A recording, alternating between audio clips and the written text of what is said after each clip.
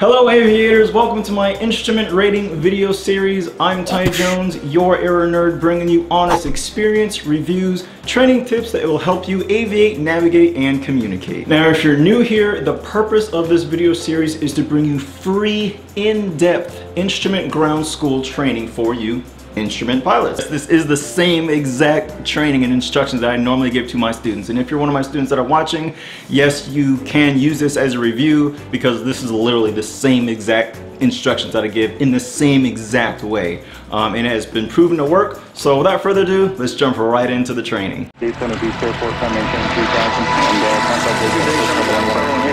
and contact with 5 take off.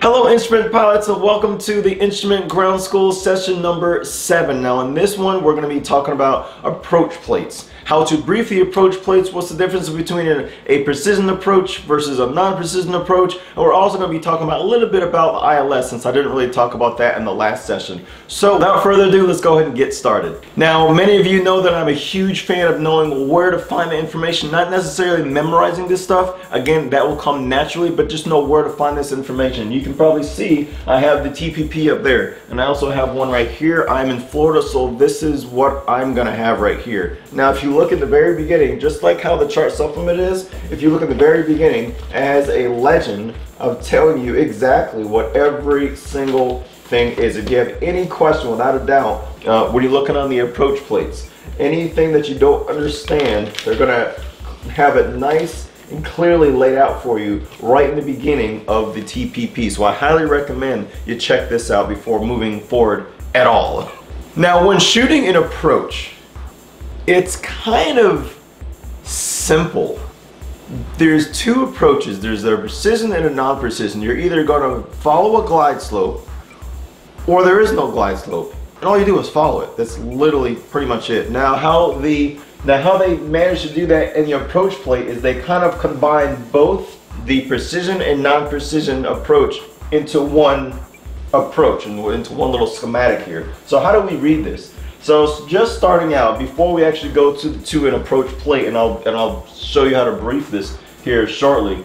But over here, you're always, so here's the runway is always going to be down here. This is literally the path of the airplane, of your aircraft that's actually going to go. Now if you can't see the runway a certain distance, and you can find that 91-175, that's literally the heart and soul of the instrument when it comes to the missed approaches, MDAs and DAs and all that good stuff. But anyway, going back to here, let's say our altitude is at 2,000 feet. Now we can't go above or below 2,000 feet, and that's represented by these lines right here. Now if there was a line just below it, that means we can't go any lower than 2,000 feet, but we can go higher. Just think of these as little caps. We can't go below these little lines right here.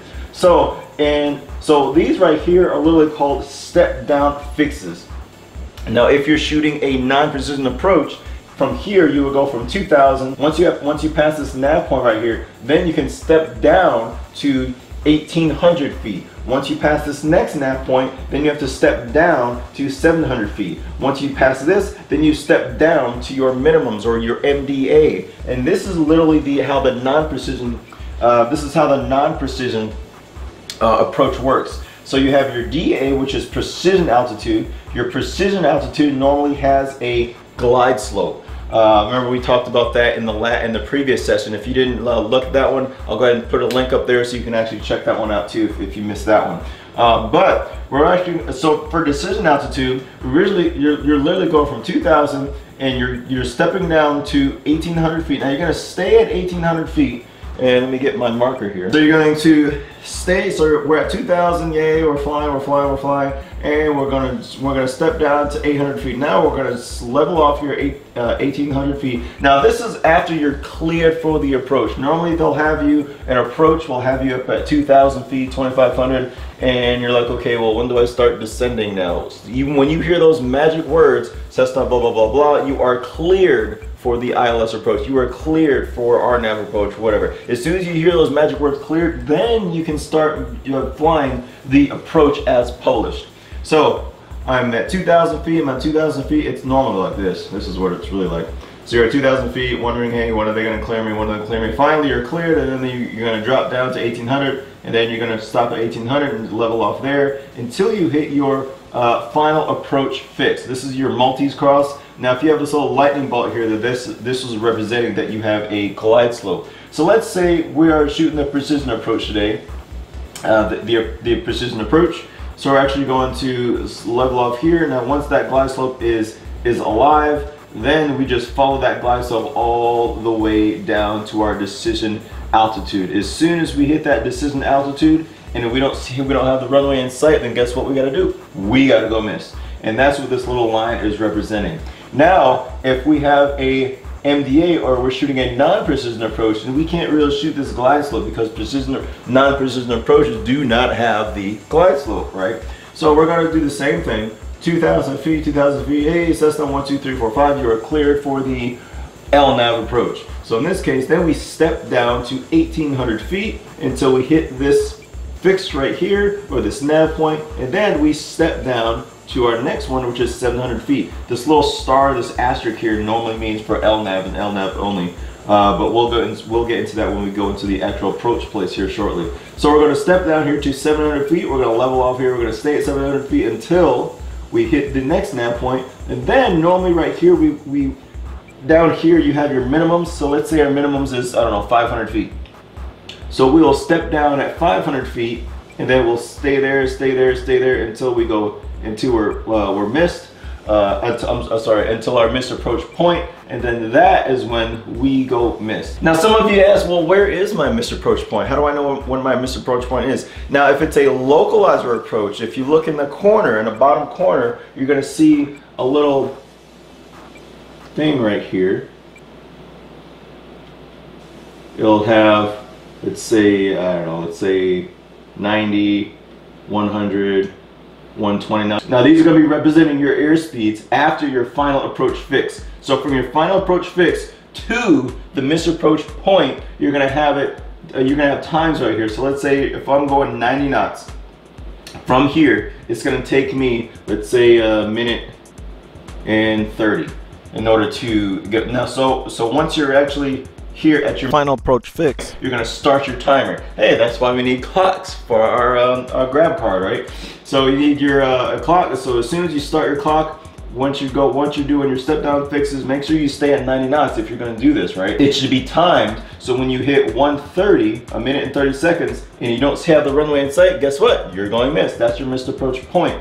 Now that's only for the localizers. That's for the time. Now for the RNAV approaches, you won't have it. You necessarily won't have that time. Why? Because you have a GPS. You can just look on your screen and say, oh, okay, well, there's the runway. I should be right over the runway. That's what my GPS is saying. I'm looking outside. I don't see the runway. I don't have it in sight. Guess what? I'm going missed. So that's your missed approach point on the LNAV. So if you see this, that should give it away that, okay, this is probably a localizer approach. If you don't have this, then that'll give it away to say that you are in an RNAV approach, a GPS. So that is the MDA. Now remember, MDA, you are going down to a certain point and you're leveling off until your missed approach point.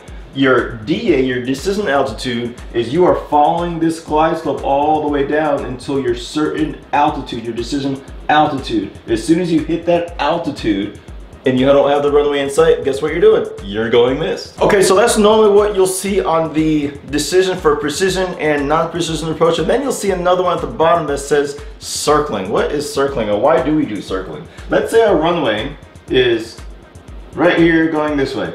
Now circling approaches, if it's more than a 3-degree glide slope, or if it's more than 30 degrees off of your alignment for your runway heading. Like for example, here's a runway heading 9er.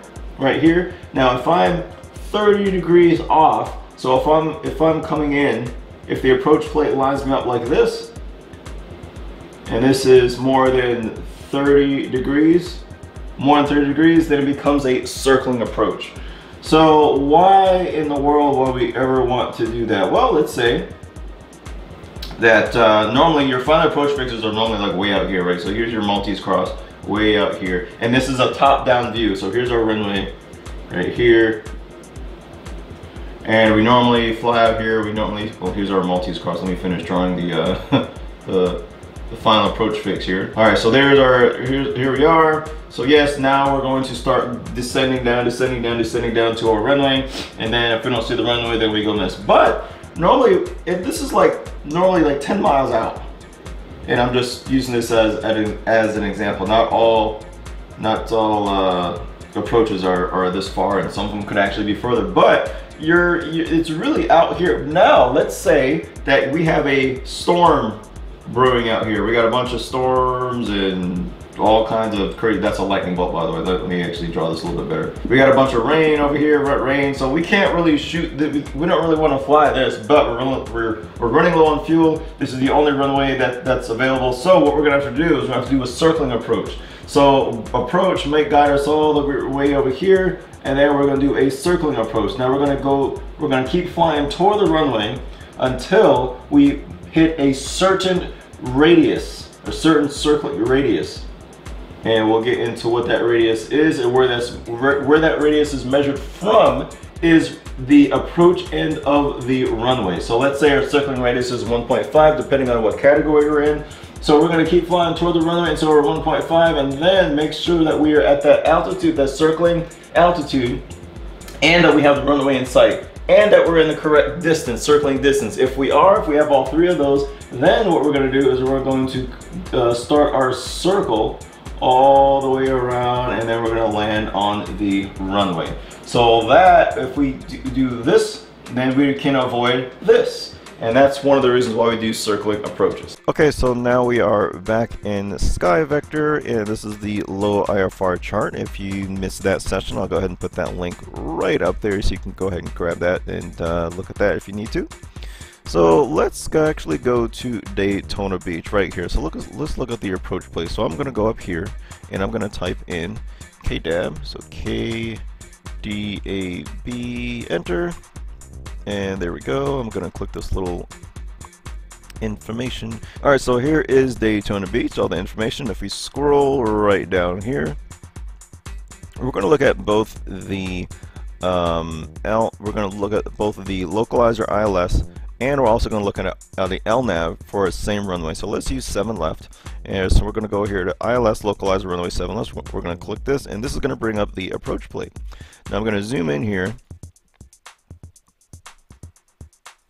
And this is literally how I'm going to brief this. Now this part right here should look familiar. This is what we just went over on the dry erase board. Now up here, what I'm going to be going over is from top down and how I normally brief this approach. So up here we have what we're going to be shooting, either the ILS or the localizer. So when you're briefing this, you're going to brief either the ILS or you're going to be shooting the localizer. You're not going to brief it by saying, hey, I'm going to be this is the ILS or localizer approach plate for blah blah blah. You're either going to say either ILS or localizer. So if you're shooting the ILS, you know you're going to be shooting a precision approach. So if we go down here, and just like how we mentioned in the board, so here is our altitudes right here. So at this fix at Tiggy intersection, you're at 1,600 feet. So you're literally going to come in here, you're going to level off. These little black little dashes right here, these represent runways. So you may want to maybe be wondering, okay, why is there a runway underneath Tiggy right here? Well, if you look right here, this is the plan view. If you look right here, you see the land right there, and it's almost right underneath the approach path right there, which is right where Tiggy is at. So this is actually the land right there. But we're not interested in landing at that runway. We're interested in landing at this one, and that's that runway right here, which is Daytona Beach. So if you're going to shoot the localizer, you're at 1,600 feet, and then you're going to hit the final approach fix with that Maltese cross, and look at that, it has that little lightning bolt, which means you have a glide path. So you're going to, once you hit FOLIG, you're going to follow that glide path all the way down until your decision altitude. Your decision altitude is going to be written right here, so 230 feet, and you have 4,000 feet of RVR. Now what is that in statute miles? There is a RVR and statute miles conversion chart, but instead of going back and whipping out that chart, all you got to do is read right over here in these parentheses. So this is actually converts it right for you. So 40 RVR, 4,000 feet RVR runway visual range is 3/4 of a mile. So when you're listening to the ATIS, if you don't have at least 3/4 of a mile visibility, and the ceilings are lower than 230 feet, well, guess what? You cannot shoot this approach. Now notice these categories right here. It's got a category A, B, C, and D. These are your categories according to how fast your aircraft is. and we'll look at that in the TPP here shortly. But this is going to be your minimums for your ILS. This is your decision altitude.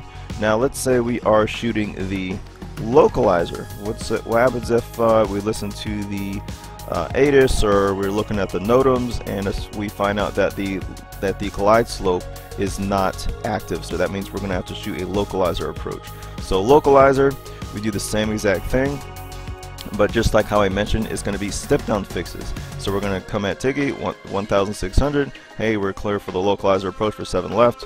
Or as soon as we hit the final approach fix, then since there's no glide slope, we're going to have to go from 1600 feet, and we're going to be stepping down to 680 feet. Now notice this little asterisk right there. As I mentioned before, this little asterisk means localizer only. How do I know that? Well, it says right there, asterisk means localizer only right there. Once we are at Zopri at 680 feet, then we do our final step down fix to our minimum altitude, which is 680 feet. Just a coincidence that this is actually the same as our step down fix at Zopri. Now, however, if we have dual VORs, we can identify Zopri with two VORs. Then down here is a little note right here. Dual VORs are required. If we can, then we can actually set down to 380 feet. Now, dual VORs are required because one of the VORs is going to be tuned to your ILS, which is 109.7. You're going to plug this into your VOR, and that's how you're going to have that that localizer. Now you'll need the second VOR to tune to Zopri. And how you're going to find Zopri? Well, the second VOR is going to be tuned to the Ormond Beach VOR, which is 112.6, and once that other VOR intercepts the 179 radial, which is right here, that's where you can identify Zopri. So if you have that capability, once you're at Zopri, you can actually step down to 380 feet for your minimums. Now you're going to stay there until, here's your times right down here. So once we hit full leg and we're shooting the localizer, you're going to start your timer. Let's say you're going 90 knots, normally in 172s. As soon as you hit your final approach fix, you're going to slow down to 90 knots, flaps 10, and then you're going to go all the way down at 90 knots. So as soon as you pass your final approach fix, start your timer, and then you're going to have at 90 knots, you're going to fly all your step down fixes. Now once that timer reaches 3 minutes and 12 seconds and you can't see the runway, well, guess what you're doing? You're going missed. And what are you going to do when you go missed? You're going to follow these instructions right here. So you're going to climb, maintain runway heading. You're going to climb to 700 feet. Once you're at 700 feet, then you're going to do a climbing right turn to 3,000 feet, and you're going to turn to heading 175. You're going to join the 033 radial from the Orlando VOR, and then you're going to hold over the New Smyrna intersection. Now we're going to go over holds in a future session. Okay, so a little bit more information from the top down.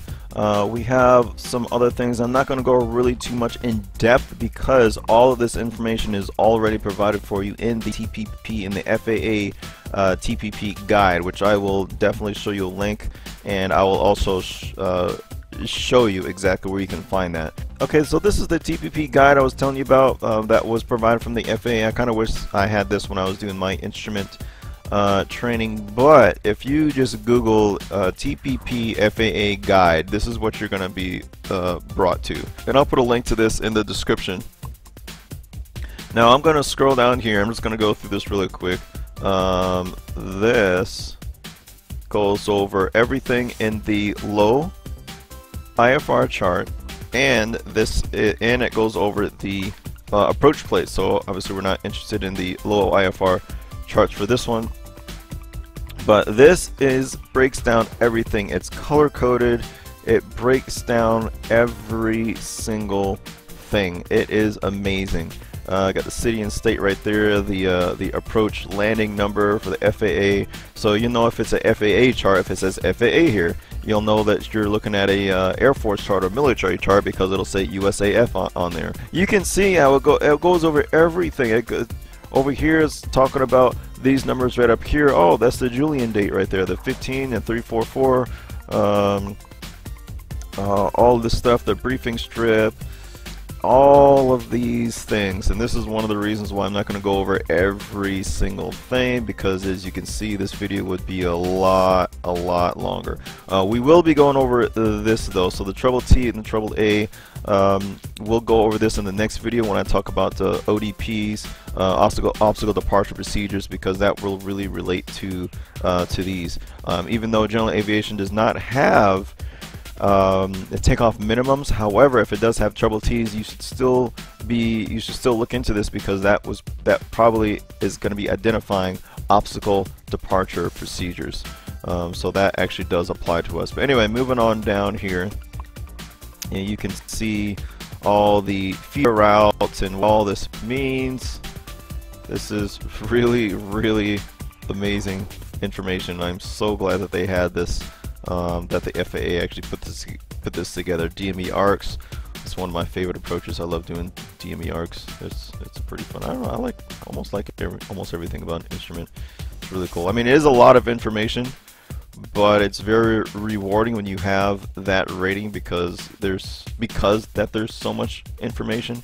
But this is, I highly recommend, just go through this a few hundred times.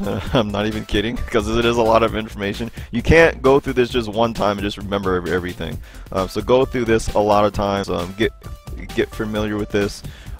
Use this as a guide, and you'll be fine for the check ride. Again, I'm not really going to go too much into this, because this is, I'm going to show you where you can find all this information. It is really detailed, and I don't really want this video to be 40-50 minutes long, but just understand all this can be found in that reference profile view. So this is like literally this side view. This is exactly the same as up here. So up here you're looking at a top-down view. Right here, this is the top down, and this is the side view of the same exact thing, so you can look at it on all kinds of different angles. Over here you have the little airport diagram. All the information you need is going to be right here. And finally, down here you have your minimums down here. So how do we brief this approach plate? Okay, so real quick, I'm going to run through this. This is how I normally brief all my approach plates, whether it's RNAV, localizer, ILS, doesn't matter. They can all be briefed the same exact way. So I'm going to run through it really quick. The key thing here is to make it very simple. You don't necessarily have to brief every single thing on here. Just brief enough to know exactly where you're at, where you're going, what your minimums are, what your missed approach instructions are, and at the end, if you have any questions, just ask if you have any questions. That's normally how you end most of the briefs in general aviation anyway. So I'm going to go ahead and start out really quick. So today I'm going to be shooting the ILS 7 left into Daytona Beach, and the localizer frequency is going to be 109.7. Final approach course is 070. My frequencies are set and verified. This approach does require DME or radar required, but we're flying the G1000 today, so this satisfies both of those.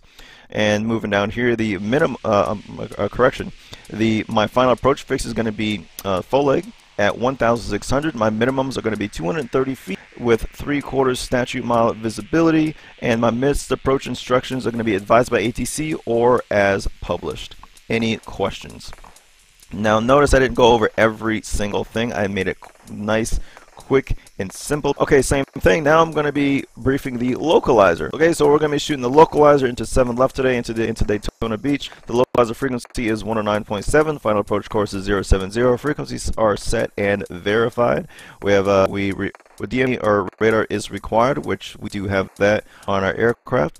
Our final approach fix is going to be FOLIC at 1,600. Our step fix is going to be from their Zopri, and since we do have dual VORs, our minimums are going to be 380 feet.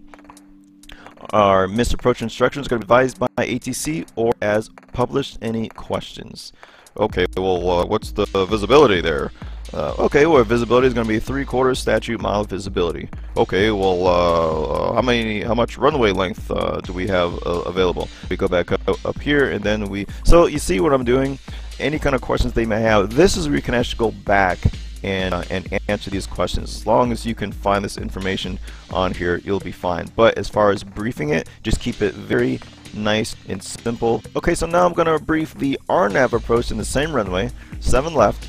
So here we go. Okay, so I'm shooting the AeroNerd into 7 left today, and to Daytona Beach. My final approach course is going to be 070. Moving on down here, frequencies are set and verified.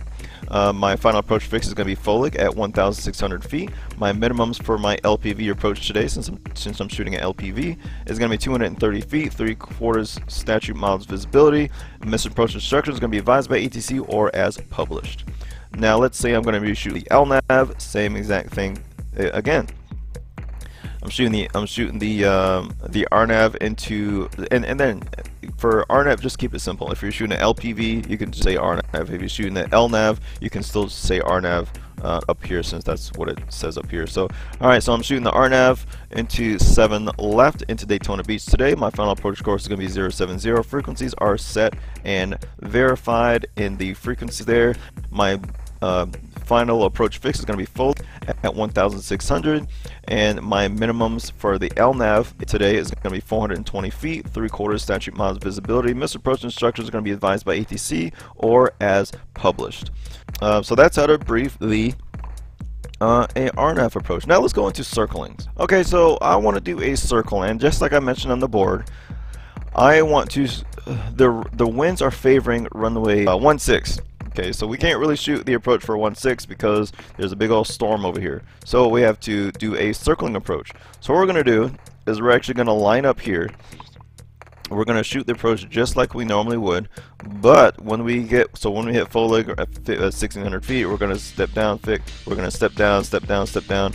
Whether if we're going to follow the glide slope or we're going to do step down fixes, it's the same exact thing. However, instead of going down to 230 feet or 420 feet, you're shooting an LNAV, we're actually going to step down to 540 feet after the final approach fix.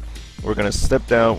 Let's say we're doing the glide slope. So after FOLIC 1,600 feet, follow the glide slope all the way down until you reach 540 feet. Now, once you're at 540 feet, in order to shoot this circling approach, you do have to have 1 mile visibility. That's why it has 1 mile there. So when we listen to the ATIS, we do have at least 1 mile visibility. That means we can actually shoot the circling approach. Now once we are 540 feet, we're coming down here. We're going to level off at 540 feet, and we're going to stay there until we are within our circling. We have this -C here, which means if we are in category A, which we normally are, it's still going to be 1.3 miles from the approach end of the runway. So once we're within that radius, and we have runway 16 in sight, then that's when we break off of this. That's when we break off of our approach course of 070. And we're going to fly a circling. We're going to fly all the way on here. I don't know if you can follow my mouse here. And then let me zoom in here. So we're going to break off, and then we're going to come around here, circle all the way around for runway 6, and then we're going to land on runway 16. And again, we're doing that because there is possibly a storm brewing over here, and we can't shoot the approach from coming way over here from Flagler and flying over Ormond. So that's one of the reasons why we brief that's one of the reasons why we do the circling approaches. Okay, here's another approach plate that you probably will see very often in the check rides or stage checks if you're doing this on 141, because this one is a little bit different than your average approach plate. Like for example, you don't see any kind of LPV or ILS or nothing over here, LNAV, nothing. It's just circling. And they may ask, okay, so why is it just a circling approach? Well, then look at this angle right here. Remember what I was saying earlier, that if it's a little bit more than, if it's a lot more than your average 3-degree glide slope, well, that's more than 3 degrees. So even though it's not 30 degrees off the approach, off the runway center line, line up with the runway, it's still a circling approach, and that's the reason why right there. Now there's a lot going on here, so it is in a mountainous area, so that's probably why you have to dive down after the final approach fix, which is Doipi, I guess that's how you pronounce it, I'm not sure. But you're at 11,700 feet, and then you're diving down to your minimums, which is 9,840 feet. and then you have your elevation at 7,000 feet. So you're diving down a pretty good ways there, which is another reason why it's a circling approach. Now the mist is even more interesting, because when you do go mist, you're actually you're tuning to another VOR, which is on a back course. So a back course is literally normally when your CDI drifts to the right, that means you're drifting left, of course, so you correct to the right. And the back course, that's actually reversed, and that's why it's very important to understand that. And it also says back course too. Also, it's shaded on the opposite side. Normally, if it's shaded on the right as you're going toward the runway, that means it's not a back course. But if it's shaded on the opposite end, then that means it is a back course, which it is right here. Now you do need a couple of VORs, obviously, because how else are you going to identify this fix right here? Right? You need 2 VORs, and that's why it says up here, dual VHF navigation receivers required. So this is another one. Let's say they may throw a scenario at you saying, okay, cool, well, we are at let's say it's at 11 o'clock at night, and you're shooting this approach, and your navigation light goes out. You know, what do you do? Well, first of all, you shouldn't be flying at night without working navigation lights anyway, and secondly, you can't really fly this procedure at night anyway, because look right up here, procedures. This procedure is not available at night. So pay particular attention to all these small little fine print, because they will bite you. Now when you're briefing the approach, like I was saying earlier, it's not necessary. You don't have to really necessarily brief every single thing. Just get to the most important nitty-gritty things. So I'll brief this really quick. So I'm shooting the localizer into Aspen today. My VOR frequency is going to be my localizer frequency is going to be 111.15. My final approach course is going to be 151. We do require dual VOR receivers, which we have equipped in our aircraft. Any other notes, anything in here? Procedure is not available for arrivals on the DBL VOR, which we're not going to be doing, so we don't have to worry about that today.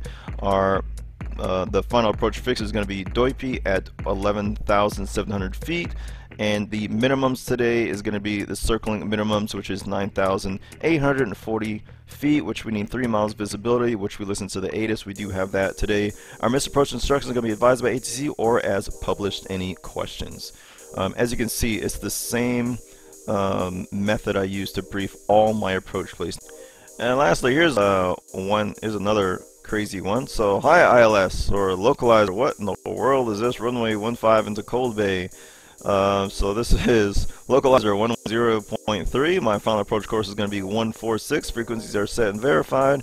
My final approach fix is going to be JEGNO at 1,800 feet. My minimums are going to be 460 feet, and missed approach instructions are going to be advised by ATC or as published. Done. Again, using the same, it doesn't matter what approach plate that you're using, you can literally use the same thing. But let's look at this a little bit more in depth. Look at this. So we got a localizer, we got a circling. Wow, right up here, you're at flight level 20,000 feet, and then you're diving down to 460 feet if you're doing the ILS. What kind of approach? Look at that. That's just diving down. So you got to go from 20,000 feet. You're diving down to 3,000 from one fix to the next. That is insane. Do you really think a civilian aircraft would be able to shoot this approach? I don't think so. And that's why we have USAF. So remember what I was saying earlier, the AL, and you have FAA right here. Well, this is not an FAA chart. This is actually a military chart. So look out for that too. Now this, you may not see this in check or anything like that. I just randomly found this and I just wanted to show it to you guys. Alright, lastly I'll close this out by going to Atlanta, the busiest airport in the world. Let's see. Oh my, look at all of this. This is insane. I'm just gonna pick a random one. I'll pick this one. I don't really know, I'll just pick this one. Okay, cool. So here we go. Put myself out on the spot here again. Let's see if I can do this. So let's say I want to do an LPV approach. I'll brief it for the LPV. Oh, this actually has two different RNAVs. So you notice there's a Y right here. So if there's a Y, that means there's actually two different RNAV approaches for this. The first one's going to be Z, and then it just counts backwards from there. So there's going to be Z, then Y, then X, or whatever. So that's literally what that means. And again, review that TPP because that's where you're going to find all that information. But anyway, moving along here. Okay, so I'm shooting the RNAV Y into Atlanta today, runway 8 left. The final approach course is going to be 095. Frequencies are set and verified. This approach does require radar, which we do have equipped in our aircraft. The final approach fix is going to be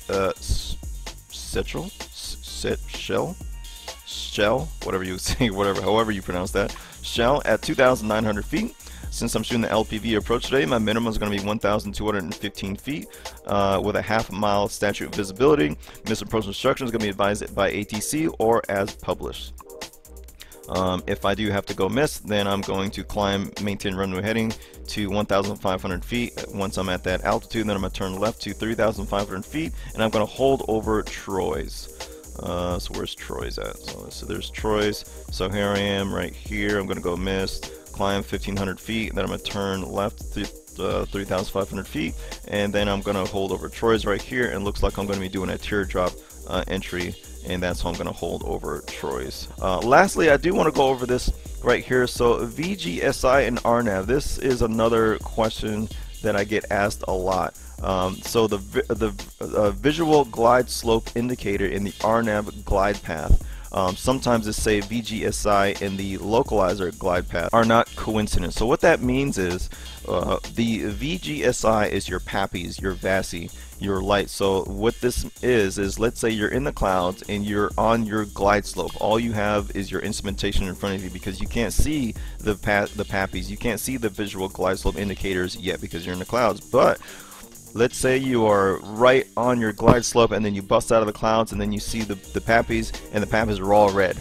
Well, this right here is telling you, hey, expect that, because they are not coincident. Okay, so instrument pilots, this wraps up session number 7 for the approach plates. I hope this helped you. Again, if you feel like I missed anything, just put them in the comments below, and I'll go and answer any questions that you have. So hopefully this helped you in reading approach plates, briefing the approach plates, knowing the difference between precision approaches versus non-precision approaches, MDA and DA, and all that jazz.